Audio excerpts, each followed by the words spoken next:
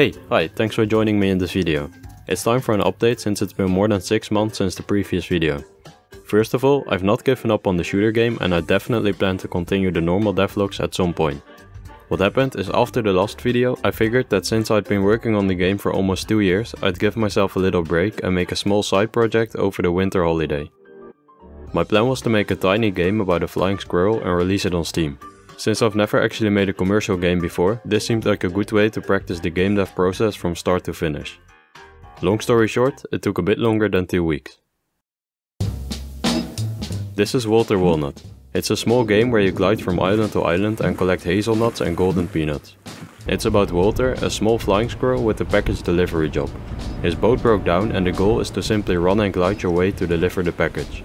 In this devlog I'll go over what it took so far and what I've learned from making Walnut.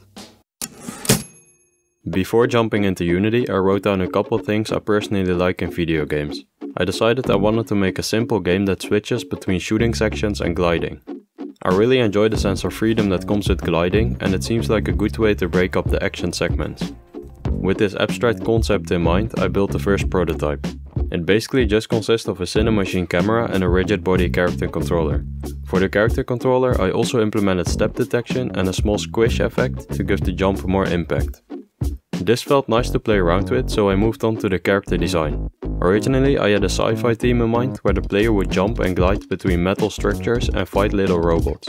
However, since my main project is already quite sci-fi themed, I decided to take this game in a different direction. I watched some National Geographic videos on flying squirrels and I really liked the idea of a squirrel protagonist.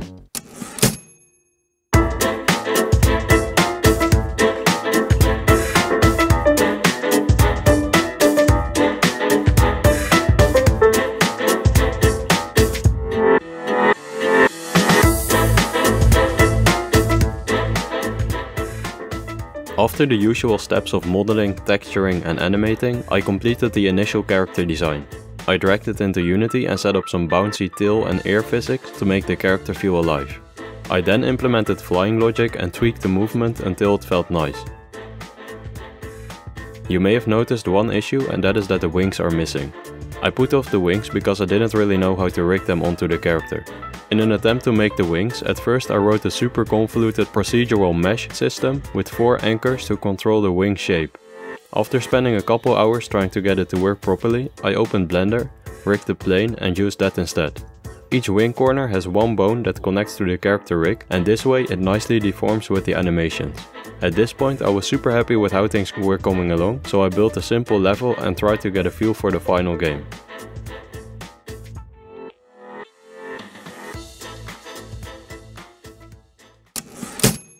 With the character implemented, development progressed quite fast. I added a small boat for the start of the game and designed the first enemy. I also set up dialogue using a dialogue asset and started to implement the combat. Going back to the original concept, I wanted the game to have shooting, and so I made it so you collect hazelnuts and shoot them at the enemy birds. After playing around with this for a bit, I quickly found it doesn't feel as nice as I had hoped. The freelook camera made aiming very tricky, and in an attempt to fix it, I added a subtle aim assist. Unfortunately, this just made the combat boring, so I decided to scrap shooting completely. Instead, I put melee combat.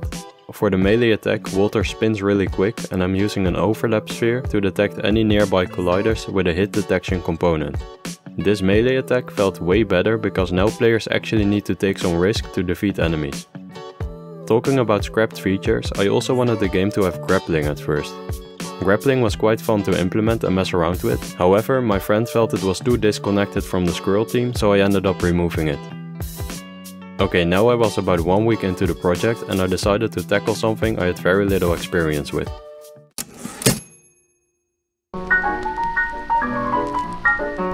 One thing I heavily procrastinated with the main project is audio. In an attempt to not make the same mistake twice, I started implementing music and sound effects early for Walnut. For the music, I searched the asset store for some relaxing background tracks and found this casual music pack. I then used audio mixers for the first time to blend between basic and full versions of the music, depending on whether the player is gliding.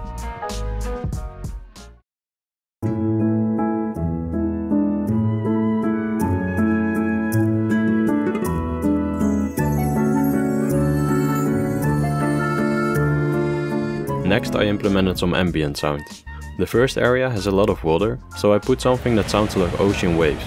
I made the ambient audio fade out the higher the player gets, because the higher you get, the more distance between the water and the player. With the music and ambient audio implemented, I also started thinking about more direct sounds like jump and attack audio.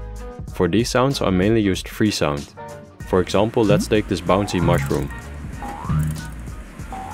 First I find a bunch of sounds that fit with what I have in mind and throw them all into Audacity. I then cut the individual sounds and apply some effects to change things like the bass and the pitch.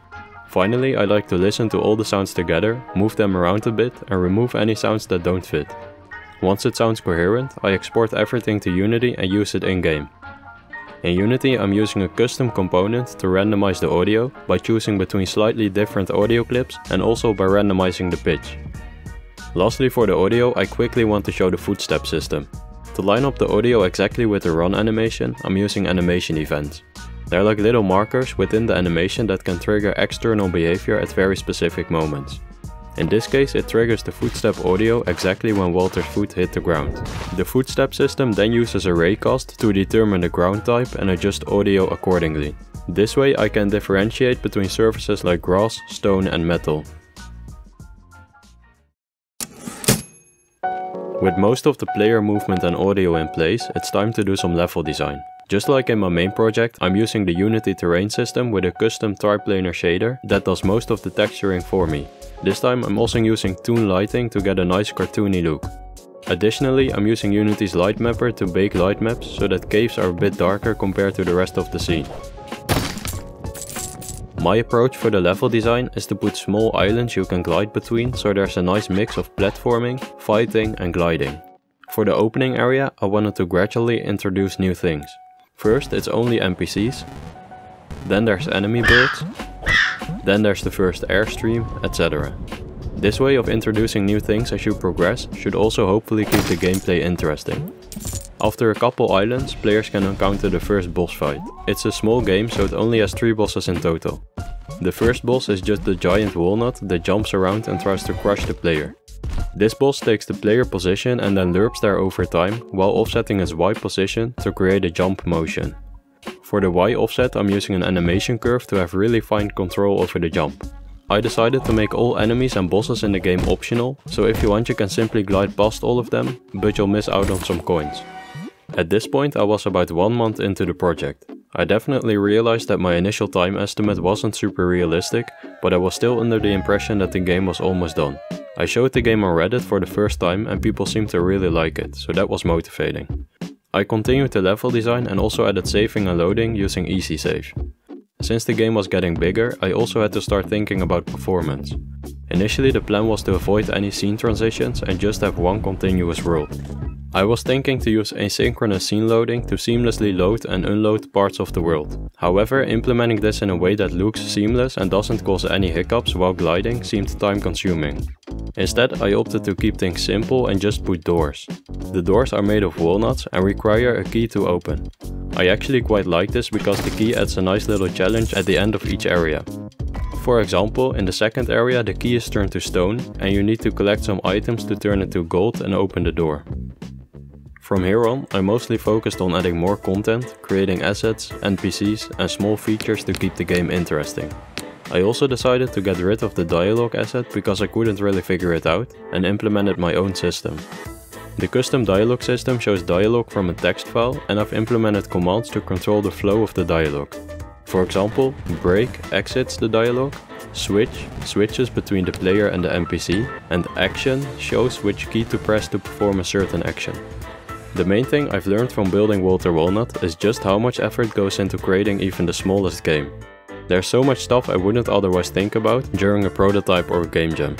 For example, making the UI work correctly with controllers, performance optimizations, settings, input remapping and bug fixing all took way more time and effort than expected. At least hopefully I'll be able to carry some of this stuff over from Walter Walnut to my main project. If you have any feedback on Walter Walnut, I would love to hear. Please consider wishlisting Walter Walnut. It will help me with the Steam algorithm. I hope even though this devlog was different than normal, it was still interesting. Thanks for watching.